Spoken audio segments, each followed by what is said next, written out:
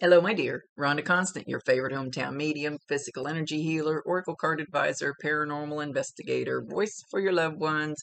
How are you today? So, you know how this works. Just like to remind you, it's not an exact science. So, if it doesn't make any sense now, just keep it in mind. You'll either remember it later, see it later, or somebody else will validate it for you later and go, I know what he's talking about. So, we're going.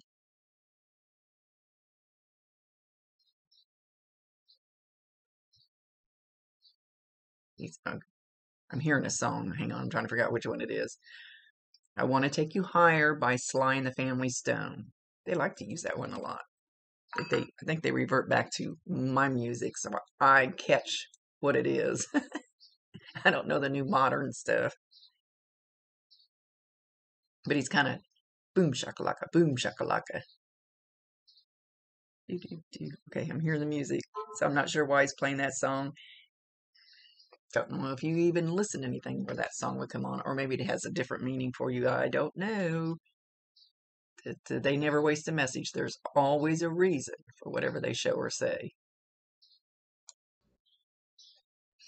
Okay, do it again. He's showing you, I'm assuming you're in your home, doesn't have to be. I can't tell for sure, but you like jerk your head, like, did I just see him? Did I just see something? It's like he's showing it a little. I don't know if you thought you heard something, felt something, thought somebody was there, or you saw it out of the corner of your eye. I can't tell by the way he's showing it, but you'll see stuff in your peripheral vision, and I include this up here as peripheral vision because you can be looking down, and I can see him walk by, but then it even happens to me, and I can see him head on, but where if I think I see somebody walk by and I turn my head to look, you don't see it, so you'd think it was just your imagination, but it's not. I don't know why it works this way, but it does. And he's showing me like a corner of a room. So I don't know if he's just showing me that so I know that it's a room inside the house, or if you actually looked at the corner of the room, thought maybe out of the corner of your eye, however this, or felt it, or whatever it was, because he's not making that part clear. It's his show. And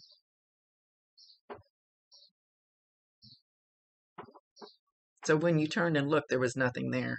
So know that that was him. And if this hasn't happened, it will happen, but I feel like it's already happened. And it's happened more than once. It's happened at least twice. So you doubt it because when you look, you don't see, and you're probably not going to see him. So if you can try, I'm muttering again.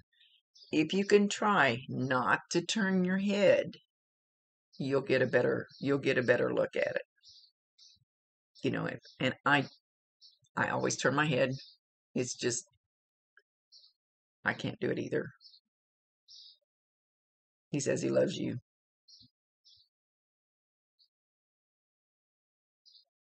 You are more special to him.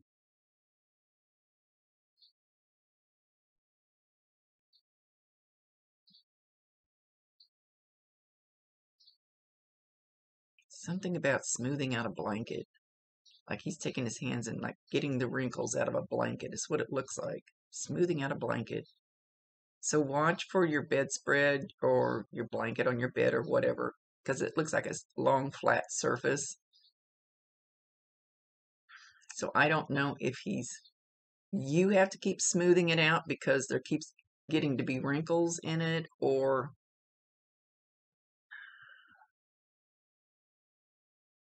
if he's smoothing it out. He's not being real clear. So know that if you go into your bedroom and you got your blanket or your bedspread or whatever on the bed, and it looks like it's been ruffled up, that's him. That's him doing that. So, right. And it probably won't be like he's not going to pull it off the bed, throw it on the floor, that kind of thing. It'll probably be just little, like scrunches, like where somebody's pushed on it or something, sat on it or something.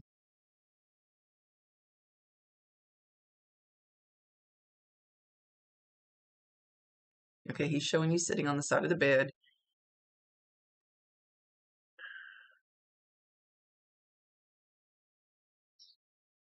He's showing you doing it on the left side. Doesn't have to. I always say it exactly as they show. Doesn't mean it can't be the right side.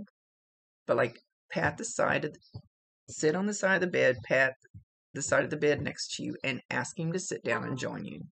Ask him to sit down and talk to you.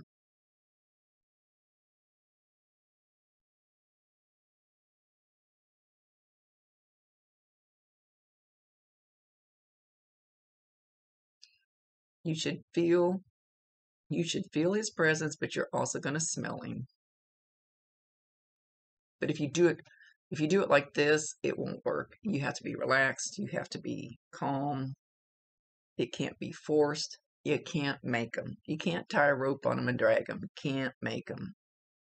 It doesn't work that way. It actually works the opposite. It makes it worse.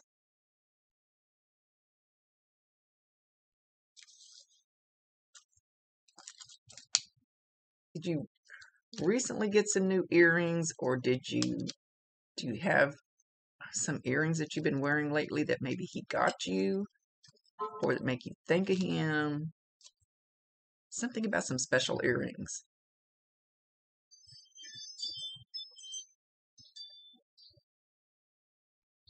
So I think he's just trying to validate that it's him.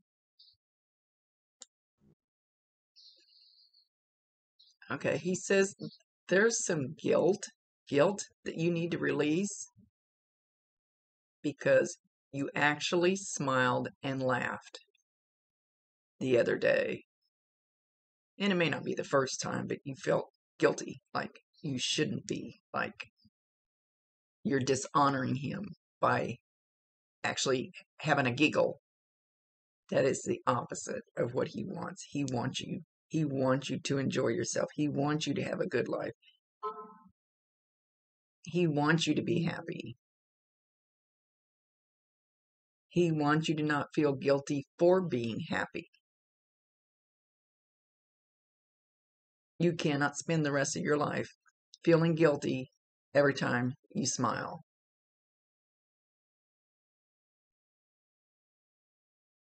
He absolutely over the top wants you to laugh and smile and have a good time and have a light heart again.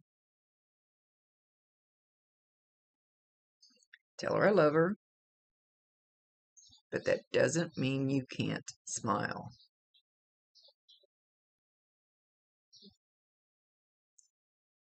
Everything's going to be all right.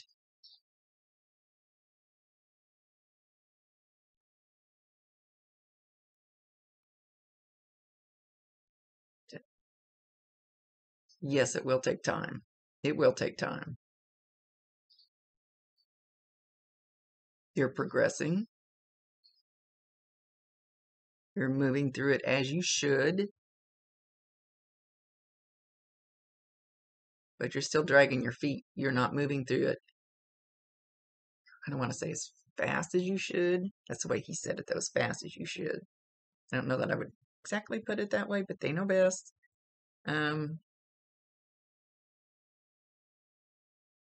Again, he says everything's going to be all right. And the top of my foot just felt like... Okay, I got to look. Sorry. The top of my foot felt like a spider was walking across it. My bare foot. So no, when you get anything that happens to me during a reading is meant for you. And I mean, that was, wow. I'm surprised that it wasn't something, because I swear I felt it. Anyway, it's like a little spider walking across the top of my foot or something. No, when you get that, that'll be a sign from him. I ask him for unique signs, and they always come up with something good. So, again, he says, I love you. But you're going to have to let me love you this way.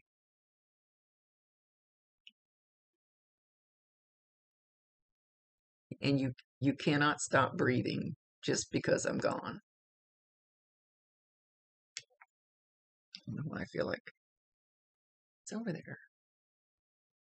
My rings. I don't know. He just drew my attention right over here. I have several rings over here. So I don't know if you got a ring that he gave you, a ring that you bought in memory of him.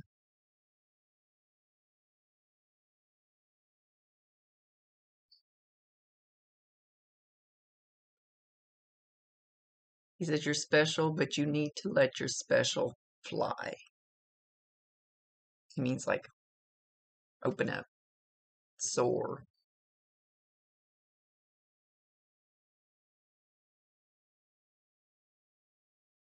Life is good. Life is what you make it. Now make it special. And if you need to do that in memory of me, then do that in memory of me. However you have to do it, make your life special.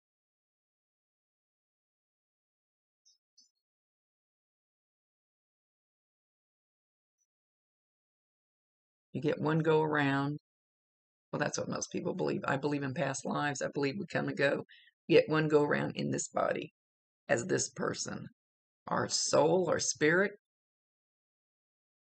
they've shown me has multiple times here. But as far as this body, this person, oh, thank goodness. I don't think I want to do this again. This way. The way my life has been. So he says, make the most of it. Heaven is for real.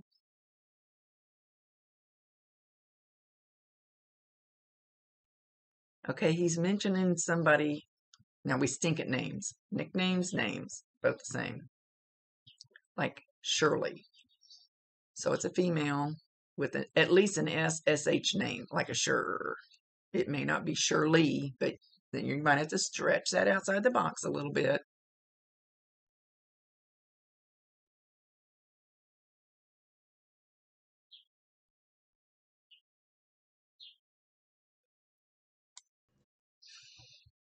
He says he's run into a homie, and they're greeting by bumping knuckles.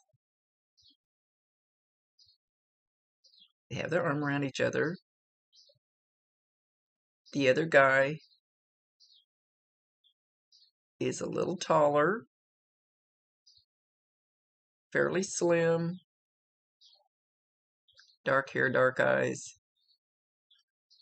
I don't know what nationality HIEU is, but this guy's also another nationality, but I'm not sure the same one as him. I'm not sure.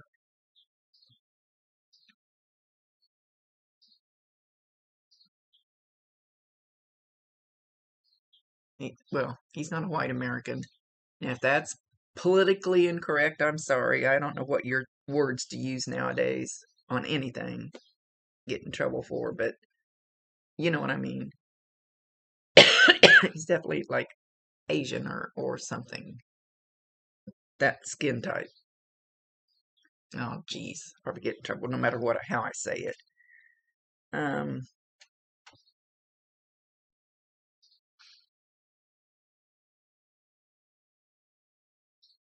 But somebody he was close to. Can't tell if this guy was already there or he came after. I'm not sure. But they have their arms around each other's shoulder. They obviously know each other pretty well.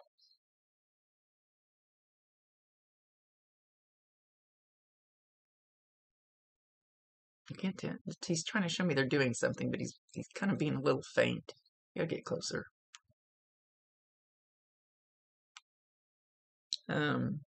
They're smoking something.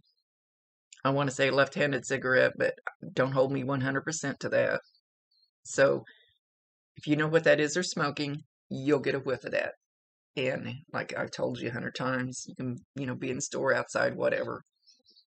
When you smell that, make sure you validate him, acknowledge him, tell him you love him, and ask him to bring you more.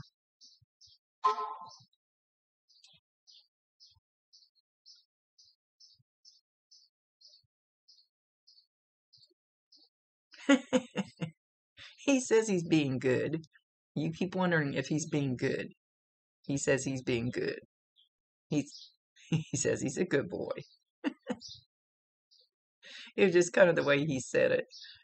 I'm not laughing at you. I'm laughing at the way he said it. Kind of cute.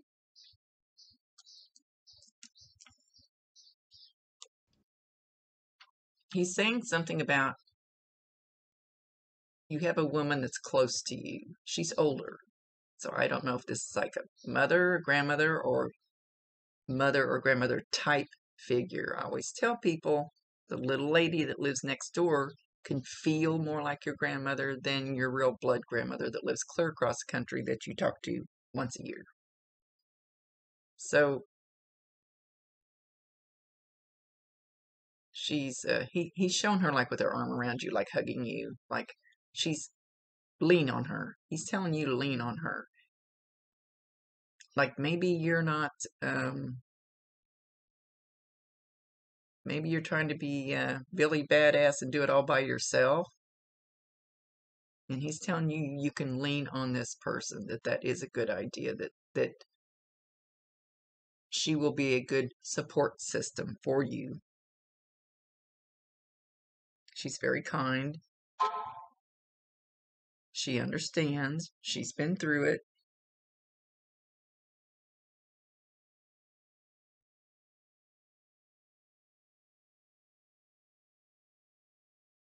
And don't worry about it. Just accept the help.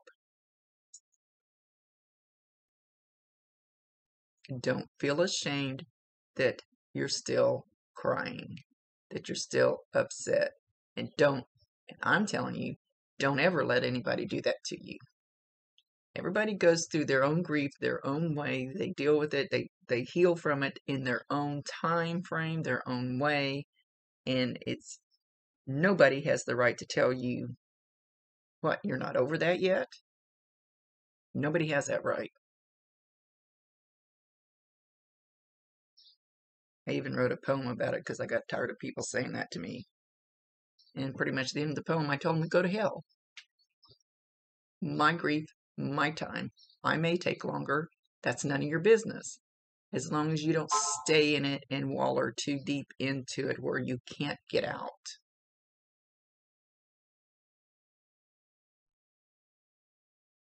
But to grieve somebody a little longer than somebody else would, their time frame, everybody's different. Every situation's different. Every relationship's different. So don't, yeah, he says, don't feel guilty about it. Just don't stay too deep in it.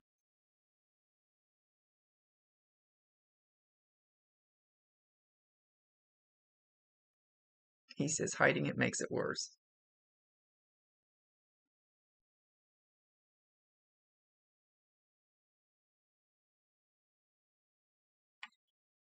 He's a little worried about you. A little worried.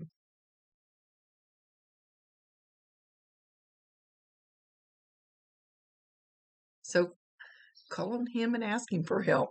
when it gets too deep and you just are having trouble digging yourself up out of that hole, call on him. He'll either send somebody to call you. I don't want to say it. Break the silence. That's not the way I want to say it. Distract you. Somebody you can lean on. I don't know. None of those words seem right. I know what he means.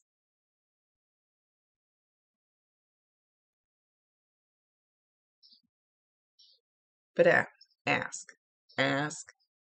not beg, not demand. Ask him for some help to ease your broken heart, to ease the pain of him being gone. And he can kind of nudge people and help bring something into your life for somebody, or even something that you just like to do. Some door will open, somebody will say, hey, you want to go such and such? It might be something that you really want to do, if that makes sense. Um,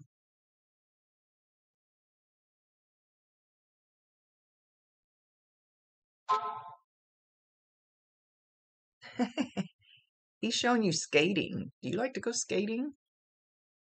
If you do, go do it. If you don't, go try it.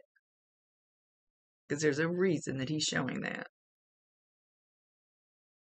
And they're pretty smart. They you can see things from a different angle once you get up there. Makes things a whole lot different.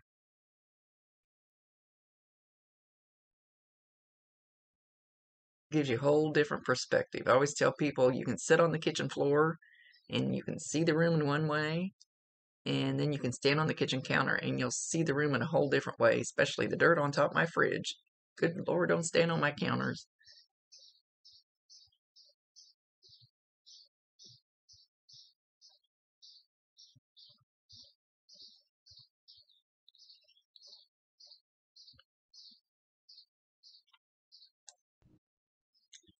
So he's showing you as it's like you're putting your foot forward. Shut up, thing. It's like there's. Like I said, he's being a little vague today. It's like you're putting your foot forward, but you don't quite have it down, and it's shaking. It's shaking as you can't quite put it forward. You can't quite take that step. So there's something coming.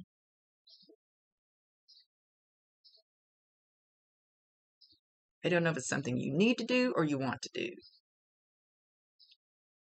And you're just terrified. You're terrified to take that step forward. You're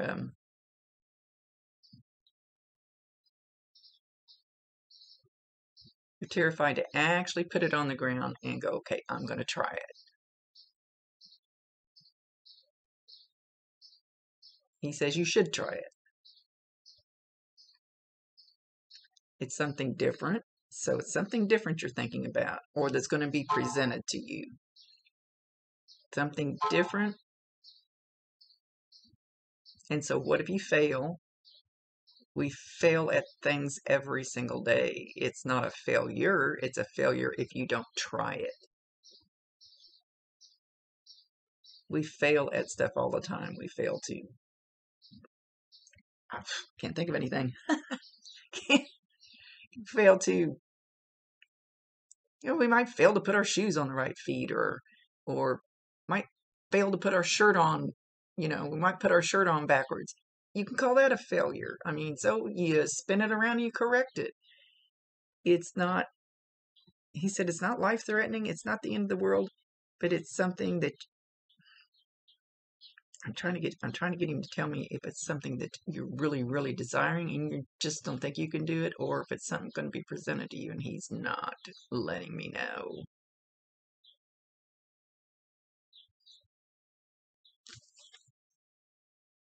It's going to be presented to you. It's something that you've kind of been spinning around in your head, or you're going to.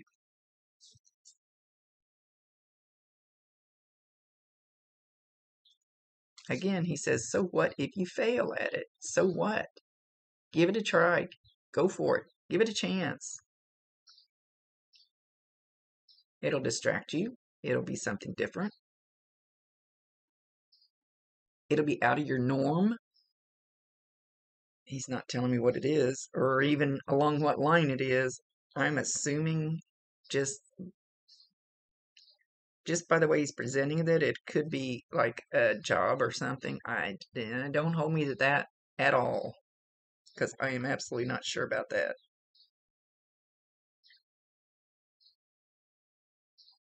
It could be taking a yoga class, a dance class. It could be anything. It could be painting. I have no clue. He's not telling me.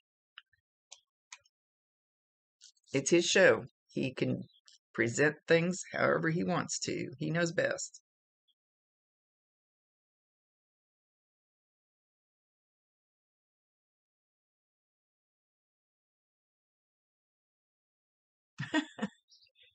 It's you might even feel this. It's like he's got his hands under your butt and he's pushing you. He's lifting you up. He's pushing you forward. But he's got his hands cupped under your butt cheeks and he's trying to boost you up and push you forward. You could possibly feel that. Like I'm sure you've heard me say before, we don't have fingers anymore. We don't need them. but you might still feel that pressure underneath your butt cheeks, like, come on, go, go, go. He thinks it's time for you to at least take that little, make it a baby step if you want to. Doesn't matter how you do it. He wants the best for you. That's what he said. He says, I want the best for you.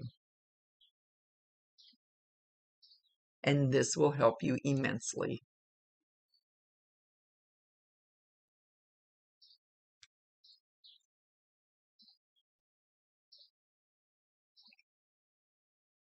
I love you. And I hear you. And I know, I know, I know. So whatever you were just thinking, he's going, I know, I know, I know.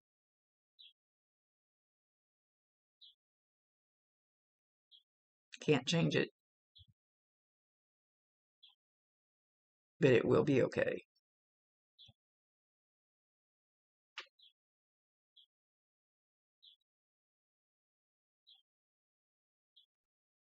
With that, he's going to leave.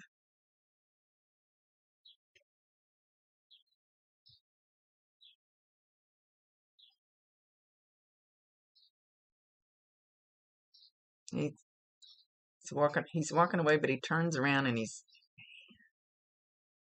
not waving. He's doing some kind of hand gesture that I can't. He's, like I said, he's being a little vague today.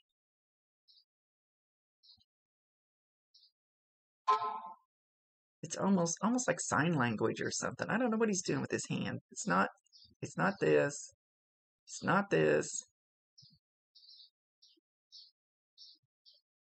Maybe touching finger. I don't know. I honestly don't know if he's signing or what.